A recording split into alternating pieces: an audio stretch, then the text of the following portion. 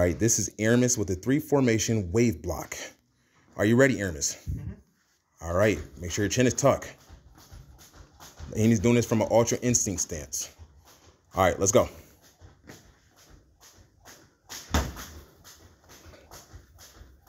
Yep, step, no thinking. Yep, move. Okay, make sure, listen, when you step right there, remember you're stepping from an ultra instinct stance, okay? Just remember that next time. You're not jumping right into the Boxjeeto stance. You step over with the ultra instinct stance, then you switch into the Boxjeeto stance, because that's your fighting stance, okay? You can fight from ultra instinct stance, but you have to turn 45 degrees. You turn 45 degrees, what leg is going to be in the front? Is your lead leg, which is the left, right? It's common sense.